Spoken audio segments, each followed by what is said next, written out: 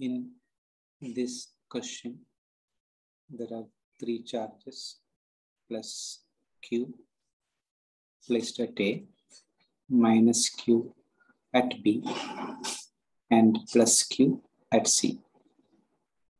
A, B, C are the corners, vertices of an equilateral triangle.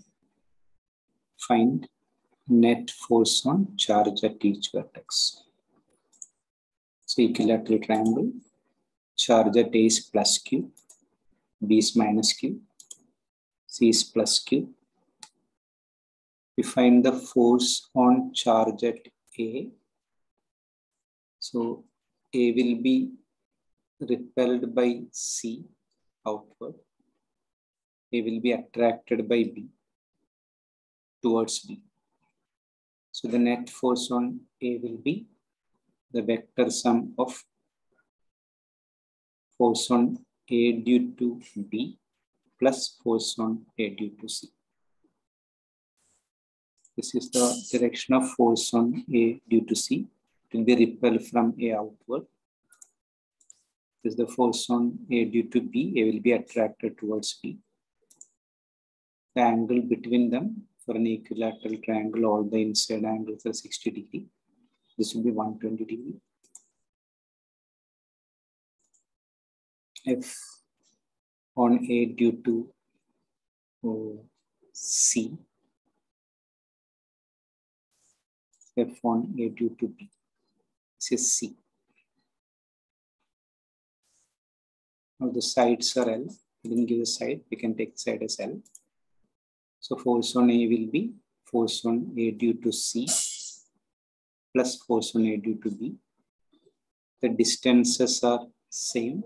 Even the charges are same. So the magnitude of the forces FAC and FAB are KQ square by L square. The angle between them is 120 degrees. We note for two equal forces, if the angle is 120 degrees, the resultant force is same as one of the forces. That means the resultant force A will be same as KQ square by L square. It's along the line bisecting FAB and FAC and FAB. And 60 degrees with FAC and FAB. So that's the resultant force on A.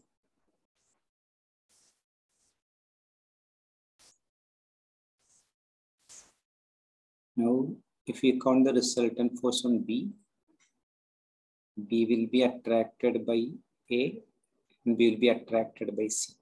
So FB will be FBA plus FBC.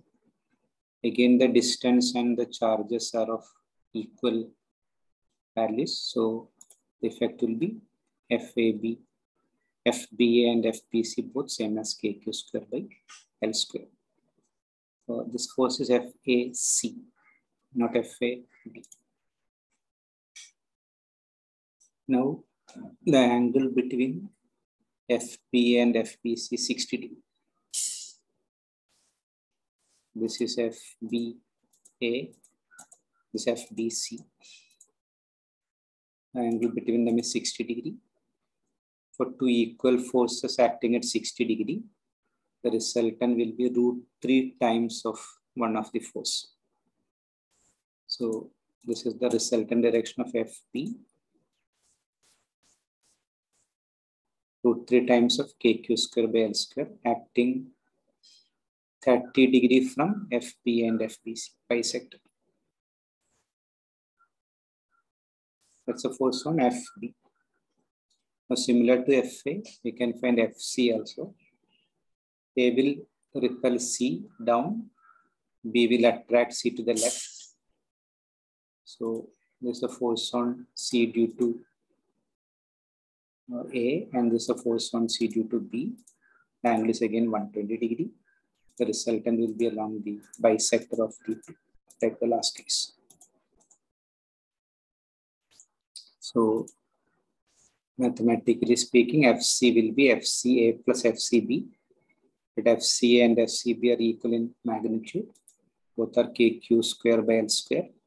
Angle is 120 degrees. So the resultant force again, one of the force which is bisecting the angle between the two.